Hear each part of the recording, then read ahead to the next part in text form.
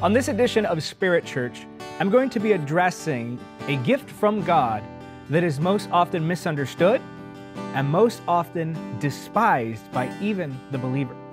This gift gives us great benefits and helps us to walk in holiness, helps us to connect with God in greater depths, but we all too often, because of our misunderstanding, despise the gift, reject the gift, or try to avoid this gift. I'm going to be talking about that today.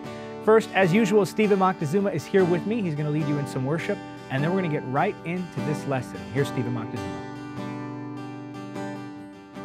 And our Father, all of heaven roars your name, sing louder.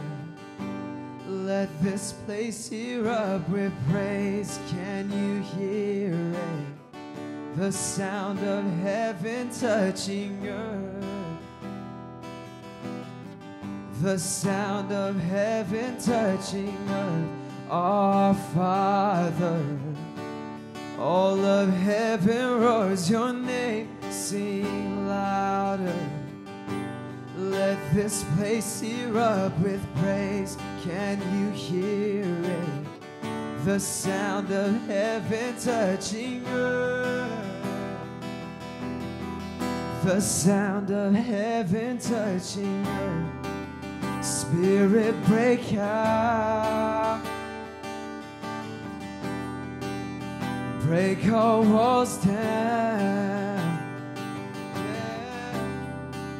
Spirit, break out.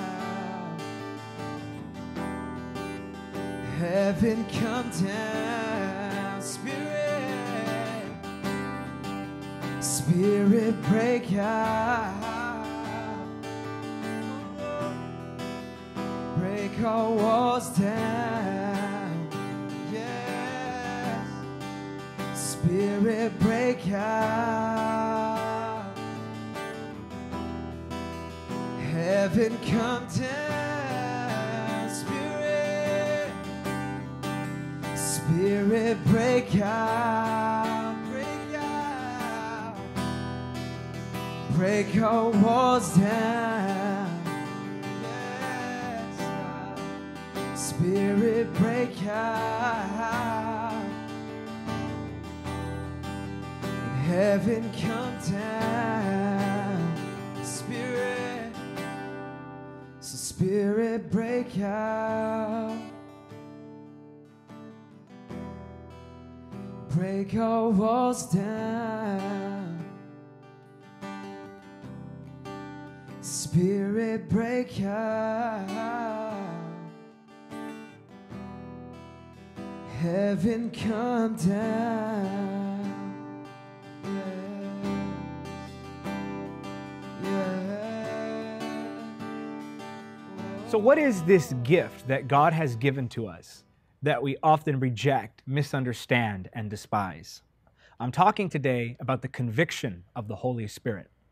John chapter 16, verses 7 through 10 says this, "But in fact, it is best for you that I go away. Because if I don't, the advocate won't come. If I do go away, then I will send him to you, and when he comes, he will convict the world of its sin and of God's righteousness and of the coming judgment. The world's sin is that it refuses to believe in me. Righteousness is available because I go to the Father, and you will see me no more." The conviction of the Holy Spirit is of God. When we talk about the conviction of the Holy Spirit, we are talking about the Holy Spirit causing us to acknowledge that we have made a mistake or that we have sinned. The conviction of the Holy Spirit is the Holy Spirit telling us that we have guilt on our hands. Now, we have to understand, and I'm going to get into this later, that there is also the accusation of the enemy, which causes us to feel guilty. But I want to focus firstly on this idea of the conviction of the Holy Spirit. We need the conviction of the Holy Spirit. We need to pray for the conviction of the Holy Spirit. I hope you get convicted by the Holy Spirit on a regular basis. The conviction of the Holy Spirit is a sign not that God is rejecting you, but that you are living a spiritually healthy life. When you receive the conviction of the Holy Spirit, it's because God loves you. The scripture says that God only chastises those whom he loves. And when you receive the conviction of the Holy Spirit, it helps you to identify specific problems in your life, get rid of them, and draw closer to God in repentance. So the conviction of the Holy Spirit is something we want to experience. But like I said, it's misunderstood. Why? Because we confuse it with something else. And I'm going to get to that, like I said, later. But this conviction that God gives to us, it's a gift. It's helpful and it's healthy. If you are not convicted by the Holy Spirit for your wrongdoing, it means that your spiritual hearing needs help. It means that your spiritual hearing needs to be healed. When you don't hear the conviction of the Holy Spirit, it's because you've often led yourself down a path because of your decisions of disobedience. The longer you ignore the voice of the Holy Spirit, the harder he becomes to hear. 2 Corinthians chapter 7, verse 10 says this, "For the kind of sorrow God wants us to experience leads us away from sin and results in salvation. There's no regret for that kind of sorrow, but worldly sorrow, which lacks repentance, results in spiritual death." I love the way the King James Version puts it, "Godly sorrow worketh repentance."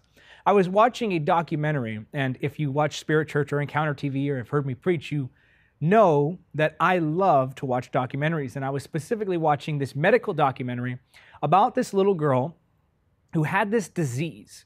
And this disease in her body caused her to feel absolutely no pain. Now, in my ignorance, while watching this documentary, I said to myself, well, that would be great if I could never feel any pain. That would be a wonderful life if when I received an injury, I did not feel the pain that my body causes me to feel.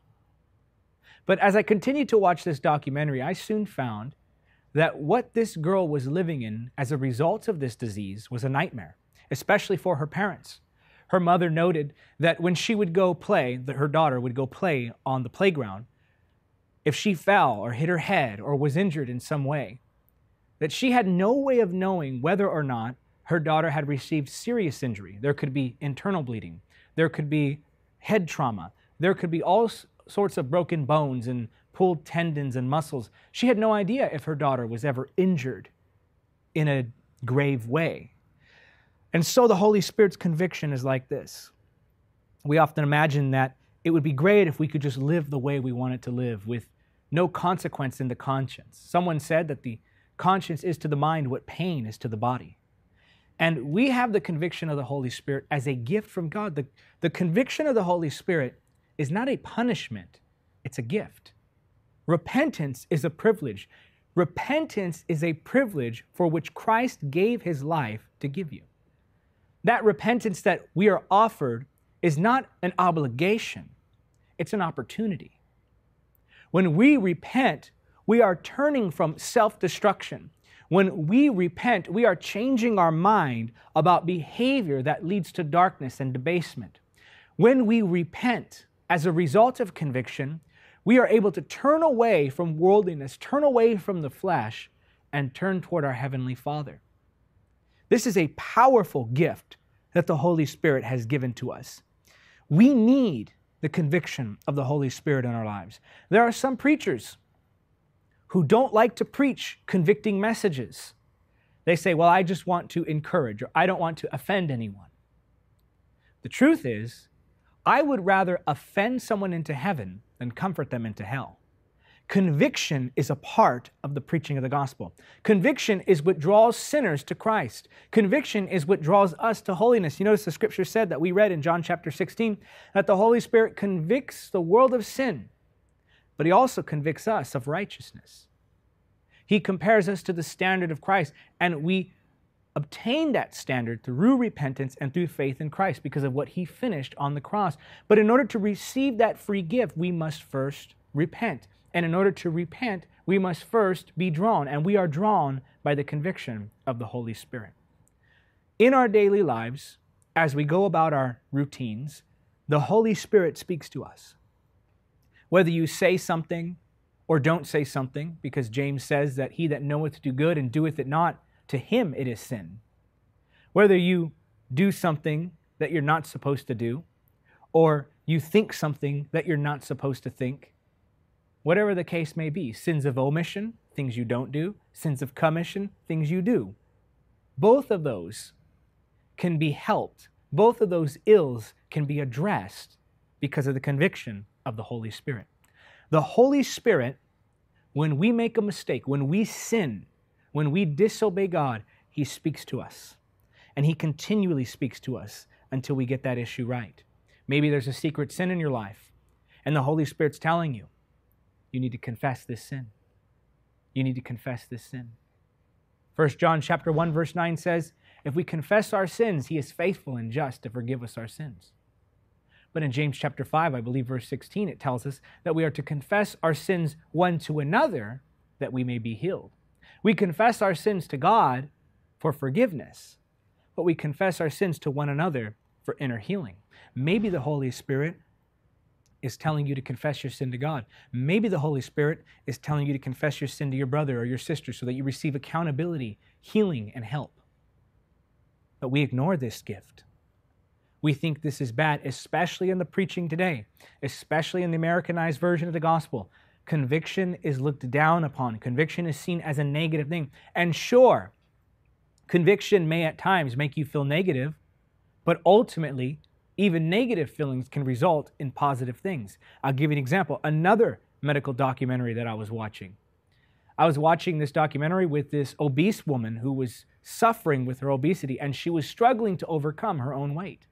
So she goes to the doctor, and she asks the doctor for help, and she says, I need help overcoming my obesity. And the doctor says, okay, I'm going to give you a strict diet. I'm going to help set you up with a nutritionist. I'm going to keep you on an exercise regimen, and I'm also going to do a surgery on you. So he performs the surgery for her, and then in order for her to start losing weight, he gives her the nutrition, he gives her the diet, he gives her the exercise regimen. But she starts to fall off that regimen, and he notices it. So she's going to her appointments, and every time the doctor would confront her, she would start to cry. She would get upset. She would say, it's so mean. I'm so offended that you would tell me I need to exercise. I'm so offended that you would tell me that I need to get back to my diet. And she became upset with the doctor who was trying to help her. And I'll never forget what she said. When she finally gave up going to the doctor, went home, and slipped into her own routine. The camera crew followed her in, they interviewed her, and they asked her, well, what are you going to do now? She says, I'm just going to do things, maybe not as strict as he wants me to do them, but I'm going to do things still. I still want to eat certain things. I still want to go certain places. I still want to rest on certain days. And they asked her, but isn't he helping you? And the camera crew tried to, I guess, encourage her to go back to what she was supposed to be doing. And she said, well, I don't want to go back there because it wasn't a positive atmosphere. Positive atmosphere. Now, where have I heard that before? People who leave churches? Well, I don't want to go back there because the preacher says things that make me feel bad about myself. You know, when you sin, you should feel bad about yourself. When we sin against God, we should feel bad. Godly sorrow works repentance. The people who preach against that, I believe they themselves have hidden sin in their life, have things that they don't want to confront. The truth is that when we sin, there is a natural reaction, and that reaction causes us to feel bad about what we've done. And that is the way it's supposed to be. That's why God gave us a conscience. So these preachers will say, well, don't make the people feel bad about themselves. Now, our goal isn't to make people feel bad about themselves. Our goal is to preach the truth. Our goal is to live in the truth. And this is what the conviction of the Holy Spirit does. He helps us live in that truth. And He helps you live in that truth by telling you when you're wrong, by telling you when you need to go back and repent of something, by telling you when you need to go and apologize to someone you've offended, when you need to go and apologize to someone who you've held unforgiveness against. We need the conviction of the Holy Spirit. Now, I understand that those of us who are mindful of the Spirit, we can also experience the other extreme of things. There are some who are too casual about sin in their life, and then there are others who condemn themselves over the most ridiculous things. I'm telling you, I probably get a message every day, and I'm thankful for my office who helps me sort through all of the correspondence. But sometimes I will go in and I'll try to address as many of the messages as I possibly can if I have some free time. And I can't believe some of the stuff I read. They'll ask me questions like, Brother David, is it a sin to go bowling? Brother David, is it a sin if I want to buy a nice car? Brother David, is it a sin if I want to wear nice clothes? Brother David, is it a sin if I got angry with someone for hurting me? And they just go on and they list all of these things. And they're so paranoid. And maybe that's you. You're so paranoid about offending God or going to hell, and that's because we don't understand the finished work of the cross. But some people are so specific, and they're so neurotic, and they're so anxious and fearful about this that they pick out these specific issues, and they wonder if they're being condemned for them. Can I tell you something? That's not the Spirit, that's the flesh. The Holy Spirit will convict you of sin that is clearly addressed in the Bible. The Holy Spirit will tell you to do something good, and if you don't do it, He'll convict you of it. But we have to learn to distinguish between the voice inside of us, which is the flesh, the voice of the Holy Spirit, and additionally, as I mentioned at the top of the program, the accusation of the enemy. There is a difference between conviction and condemnation. Now, conviction is the Holy Spirit telling you that you've done wrong and that you need to get it right. Condemnation is telling you that you've done something wrong and that you can never get it right. Conviction tells you you've made a mistake. Condemnation tells you you are a mistake. Conviction says, I've failed. Condemnation says, I'm a failure. Conviction says, I must separate myself from my sin and turn toward God. Condemnation makes you feel so miserable in your sin because it makes you identify with that sin. It connects the identity. Now, I know this lesson's a little different than the way I usually teach, but I need to bring this to you because I felt in my heart that this message is for somebody watching. I know we like to talk about the supernatural and the power of God and healing and prayer and the presence, but this here, it's more of a teaching than a sermon, and I need to get it to you. Because there's somebody watching me right now, you live your life in condemnation.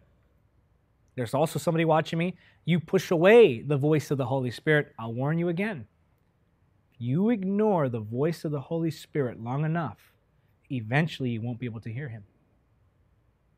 Now, I just said that, and to someone who's living in sin, they say, you know what, I do need to get right. But to someone who's really paranoid like what I'm talking about, they go, oh my goodness, that's me. I can't hear God anymore. But the truth is, if you feel that fear of not hearing God, if you actually care about hearing God, then you haven't lost the voice of God. So we have to learn to balance conviction with condemnation. Conviction is of the Holy Spirit. Condemnation is of the flesh and of the demonic realm. So I'll put it this way. Conviction is the Holy Spirit. Guilt is the flesh. Accusation is demonic. I'll tell you what I mean by those two. Guilt is a natural emotional response to wrongdoing. Now, guilt, even though it is of the flesh, is not necessarily wrong unto itself. Guilt is healthy to feel. We should feel guilty for things that we do wrong. But prolonged guilt is not of God. I'll give you an example. Because remember, in 1 John chapter 1, verse 9, the scripture says, if we confess our sins, He is faithful and just to forgive us our sins. He's faithful in that He's consistent, and He's just in that He's justified because of what Christ did. This example is that I took my car to a mechanic one time because I saw a light go off on the dashboard. My light goes off on the dashboard, and I'm the type of person that when I see my light go off on the dashboard, I don't wait. I don't wait a couple weeks. I don't wait a couple months. I don't say, well, I'll get to it later. As soon as my light goes off, I'll make an appointment that week and I take it in because I like to take care of my things. So I take my car to the mechanic and I go in. He does all these repairs, and I go back a few days later and I go and get my car.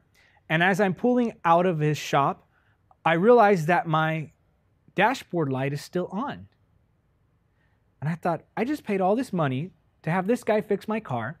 And as soon as I drive it off the lot, there's the check engine light. It's still on. So I pulled back in, and I was a little upset. I stood in the Spirit, though, and I said, my friend, look, My dashboard light is still on. Check engine's still on. Is everything okay? Can you run the codes? And he tells me, oh, I'm sorry. All I did was forget to reset the light. I said, what do you mean you forgot to reset the light? Doesn't it just go off when there's a mistake? He goes, well, it goes off when there's a problem with the engine, but it stays on until I shut it off. I said, okay, that's interesting. And then I thought, that's the difference between guilt and conviction, condemnation and conviction. You see, spiritually, when we do something wrong, the light goes off. We pull in, we get it right. We say, God, forgive me, fix me, cleanse me, heal me. God cleanses us, He heals us. And then we go on our way forgiven. But then some of us, we still have that light on. And what does that keep you doing? It keeps you focused on the problem instead of the road ahead. And some of us are so focused on past sin. And again, I've said this before. People say, well, God, forgive my past sin. I said, there's no other kind. All sins are in the past. Of course, God will forgive your past sin. And people have trouble getting through that. They'll go and they'll drive their car with this light on, and they just feel worried and they feel fearful.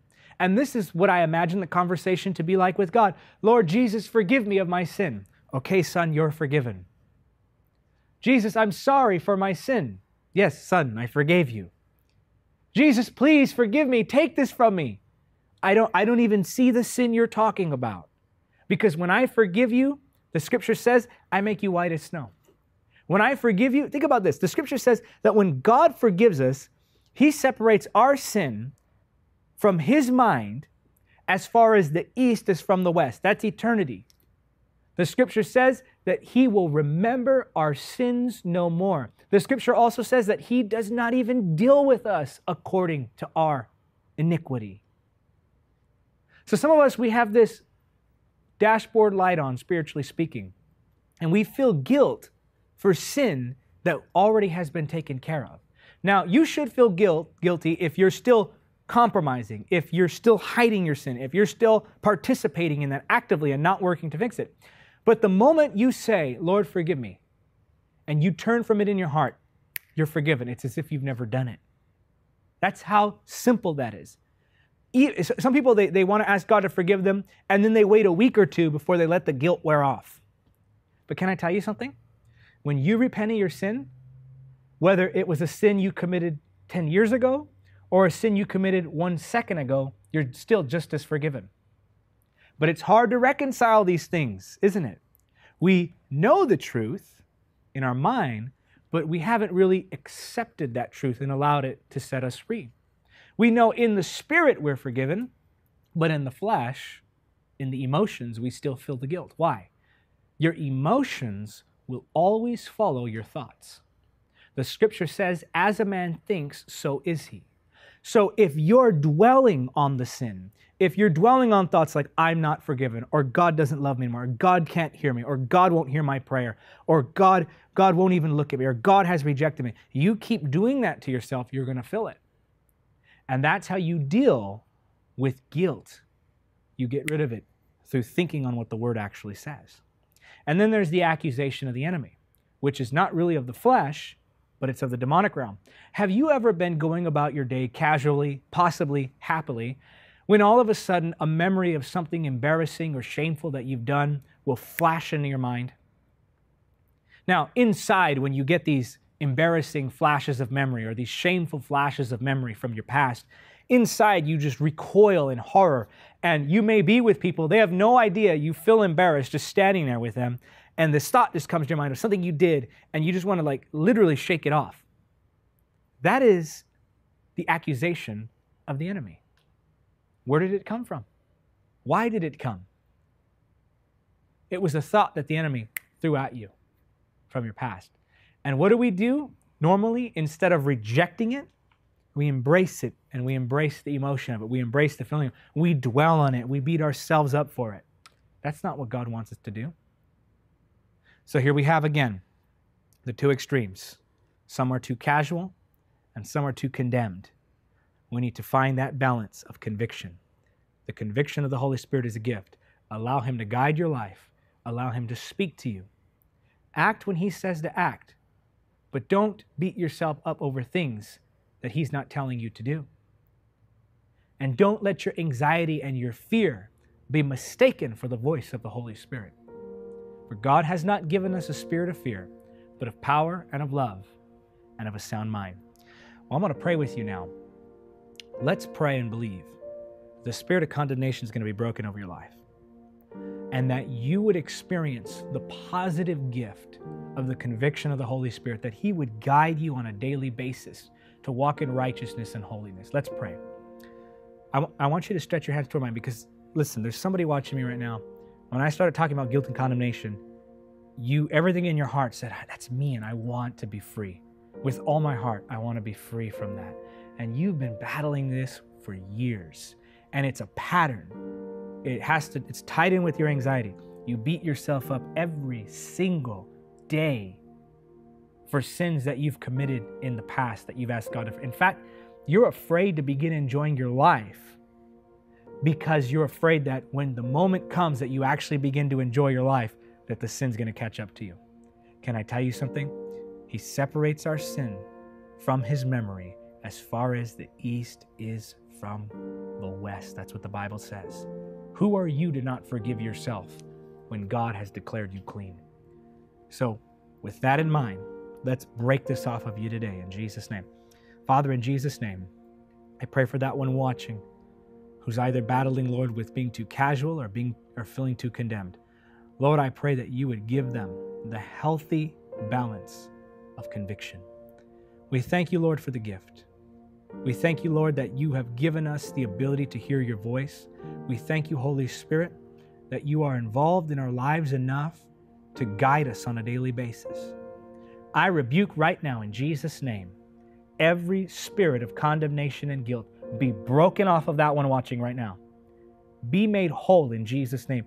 I command that torment on your mind to stop in Jesus' name.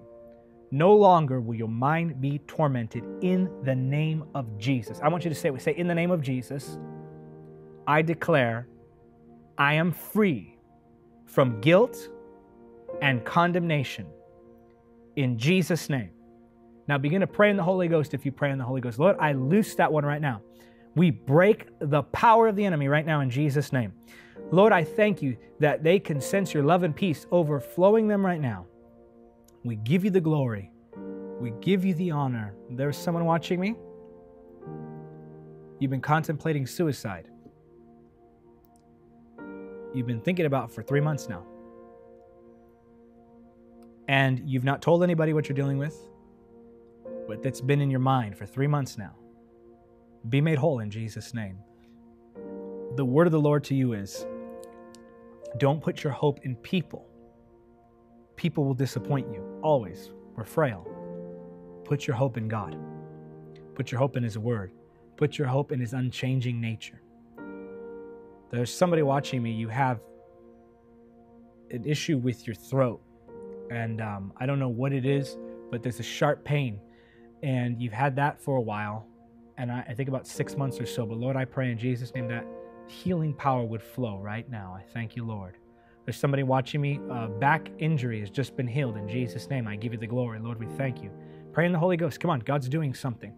In Jesus' name, I give you glory. Lord, there's a blood disorder being healed. In Jesus' name, I thank you, Lord. There's a heart condition, the heart murmur. In Jesus' name, we speak the healing power of God. Arthritis is being broken off of you right now in Jesus' name. Lord, I come against cancer. I come against, yes, I heard there's someone that's watching me. You just received word that you have a sexually transmitted disease. You just received the word from the doctor not too long ago. I pray in Jesus' name, be healed of your shame and be healed of your sickness. He's going to heal both. In Jesus' name we pray. And those who agreed and received said, amen. Keep watching all the way through because you never know when the word of knowledge is going to keep flowing. But I want to transition now to welcome the new members of Spirit Church. There you are up on the screen. And we want to welcome you. A lot of members joining this week. We got a few extra on the slide, a little more than average. And as you can see, they're from all over the world, different nations, different states, different cities. I love looking at the names. You can see all the different ethnicities of the names represented. And we love you. We are praying for you. Thank you for joining Spirit Church. If you'd like information on how you can join the Spirit Church family, go ahead and click on the link that's just about to appear over my head. I'm going to read your comments now. But before I do, if you're a member of Spirit Church, we're going to ask you to do one of two things. Remember, one of two things. So do either or for us if you're a member of Spirit Church.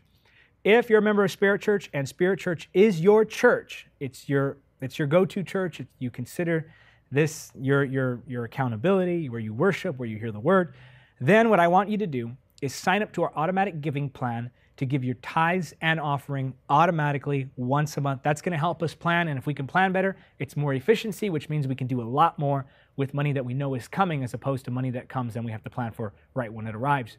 Or if you attend another church but you're a member of Spirit Church and Spirit Church is not your main church, then become a $30 a month World Changer Ministry partner.